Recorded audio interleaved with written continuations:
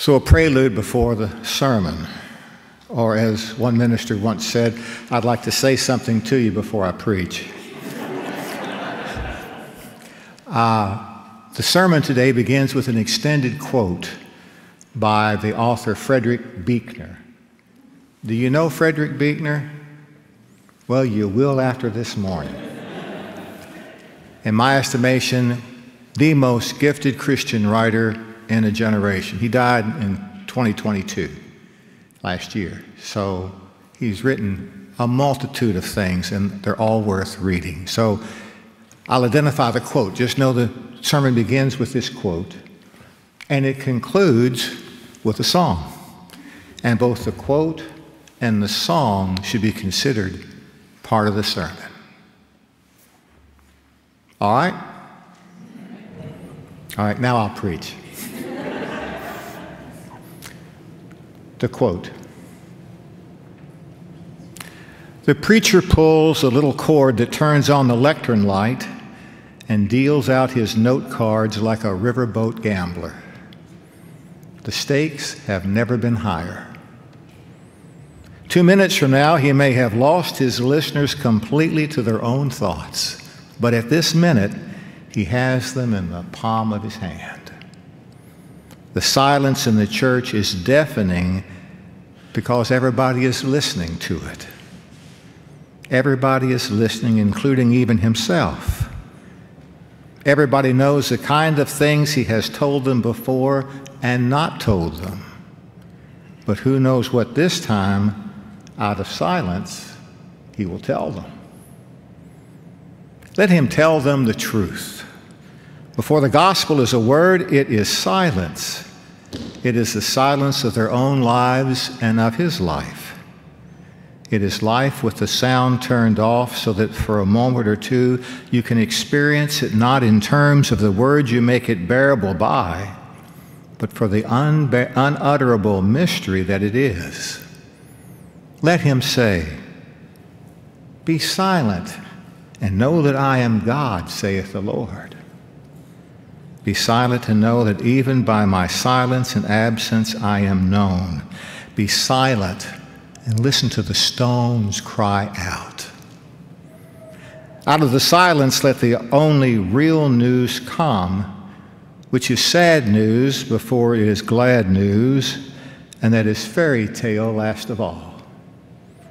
The preacher is not brave enough to be literally silent for long, and since it is his calling to speak the truth with love, even if he were brave enough, he would not be silent for long because we are none of us very good at silence. It says too much. So let him use words, but in addition to using them to explain, expound, exhort, let him use them to evoke, to set us dreaming as well as thinking, to use words as at their most prophetic and truthful, the prophets used them, to stir in us memories and longings and intuitions that we starve for without knowing that we starve. Let him use words which do not only try to give answers to the questions that we ask or ought to ask, but which help us to hear the questions that we do not have words for asking, and to hear the silence that those questions rise out of, and the silence that is the answer to those questions. Drawing on nothing fancier than the poetry of his own life, let him use words and images that help make the surfaces of our lives transparent to the truth that lies deep within them, which is the wordless truth of who we are and who God is, and the gospel of our meeting. End of quote. I have no note cards, just an electronic tablet containing words I composed for this morning, my words breaking the silence, often telling us more than my words can. I cannot shuffle my pages to make something new or different from what I wrote. An interim pastor search committee member once asked if I could juggle like the last fill-in they had, who entertained the children with his hand-eye coordination and his pastoral message. I told the person the only thing I had ever successfully juggled were words. Though that's not completely true, since I've preached from the lectionary text for over 30 years. Each Sunday I have been presented with 4 or 5 texts from which I have selected my themes and composed a message. I've juggled lectionary texts on a 3-year rotation. Over the course of my ministry, I've shuffled them more than a time or two, choosing a psalm over a Pauline epistle, or a text from the Older Testament rather than the newer one. But I've almost always played the lectionary cards I was dealt. To be honest, and as Buechner pointed out, there's little use in preaching if one isn't. I don't care much for today's text. I'm willing to admit my lack of affinity may have far more to do with the text of my life than the life of these texts. I don't think these passages clearly present the compassionate God I love, the God who loves us all unconditionally. Consider that continuing saga of Abraham, Sarah, Isaac, Hagar, and Ishmael. Sarah, Hagar's wife, had presented Sarah, Abraham's wife, had presented Hagar, Sarah's servant, as a surrogate wife for Abraham so he might have a son.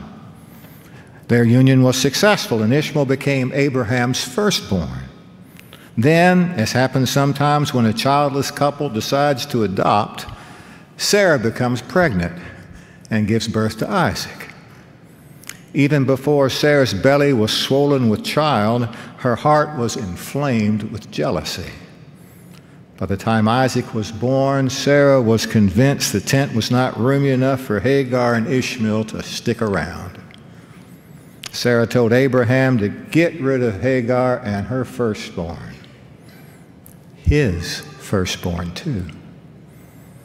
Abraham was reluctant, but God told him everything would work out, so Abraham gave Hagar and his son enough food and water to get out of eyesight, but not enough to survive.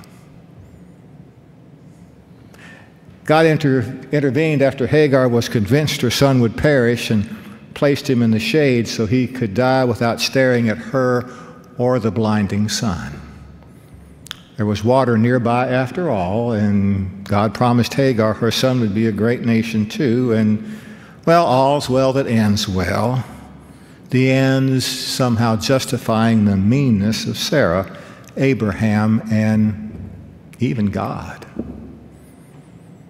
It's a tragedy, superseded only by Abraham's willingness to offer up his other son, Isaac, as a human sacrifice to God. But as we'll learn in a few chapters, that ended well too, since he only bound his son on an altar and drew back a knife. God spared Isaac too, though I wonder if Isaac ever gave Abraham a Father's Day gift after that. I doubt Ishmael even sent a card, though he and Isaac were in attendance at their father's funeral. I wonder when God speaks to us in crystal clear tones that seem contrary to the nature and character of God, if we're hearing what we believed God would say. I wonder if we sometimes put words in God's mouth that God wishes weren't there. I wish some words that are attributed to have come from Jesus' mouth hadn't escaped his lips. I mean, I rejoice God watches over the sparrow and watches over us too, and I'm glad God knows the number of the hairs on each of our heads, though for some of us that's a fairly simple calculation. In the succeeding paragraphs, Jesus sounds, well, less than compassionate.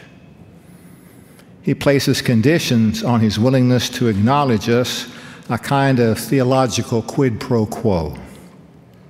He tells us he isn't the Prince of Peace, but a Savior with a sword. He would later tell Peter to put his sword away, but in this passage, Jesus brandishes his. Jesus said he would set family members at odds with each other, though from my experience, we don't need Jesus' help for families to become divided. Many families seem quite capable of becoming cantankerous and difficult without any additional outside assistance. Just a week after Father's Day, Jesus says love for family takes second place to love for Him. Those who refuse to live that way aren't worthy of Jesus. And here I thought one of the major points of the gospel is that none of us are ever worthy of Jesus loving us. I better understand the part about taking up the cross, living a life of sacrificial love, but it's a bit difficult to square sacrificial love with family enmity. In order to begin to catch on to what Jesus meant, we have to be willing to lose everything He said, and when we do, we'll discover life. That's Jesus' premise and promise to us. It's a stretch to read these passages and arrive at the conclusion, God is love. There's no love in the expulsion of Hagar and Ishmael. The just-in-time provision of God must have left mother and child emotionally reeling and theologically confused about God's grace, mercy, love, and compassion. Jesus' promise regarding God's care for pheasants and follicles is nice, and though the promise about family divisions and enmity may well be true, it isn't reassuring or restorative. I understand Jesus' words to mean that when we have to choose between what Dad says and what God says, well, choose what God says. When we come to a time when we have to decide whether to do as Mother does or as God does, choose what God does. Though one might want to focus on the times God is clearly acting and speaking in compassionate and loving ways. Later in the gospel story, in another section of text, Jesus is asked what matters to Him and to God. He responds to care for those for whom others don't, visit those others don't see, feed those who are hungry, and provide shelter for those who have no home. Recognize each and every person as a child of God and treat them as God's children. I think that's the gospel truth. And I hardly hear an echo of that within these texts. My family and I went to a Nationals game this past Monday, believing it's better to watch them lose in person than watch them lose on TV. On the way home, we traveled under an overpass that provided a roof over the heads of folks who had no roof of their own. An array of tents filled the sidewalk, and my soon-to-be 6-year-old granddaughter initiated this conversation with her father sitting beside her. Why are those tents there? Those tents are people's homes. Why don't they have a home? They can't afford one. Why don't they go to a motel? They don't have any money. Why don't they have any money?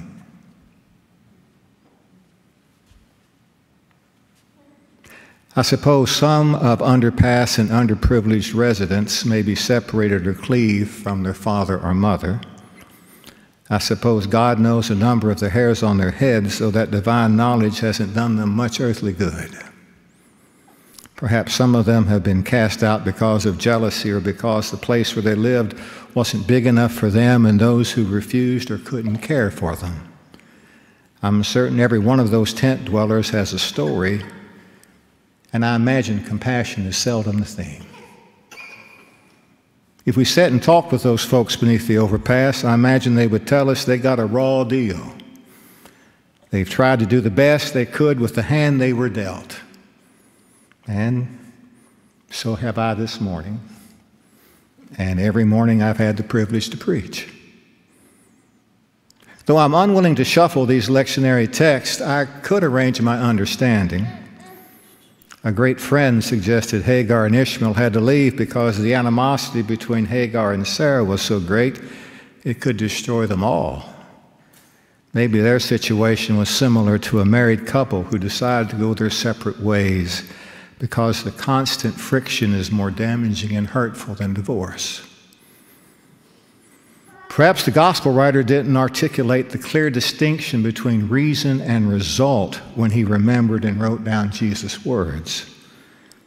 Jesus emphatically stated people were now faced with a life-altering decision to follow him.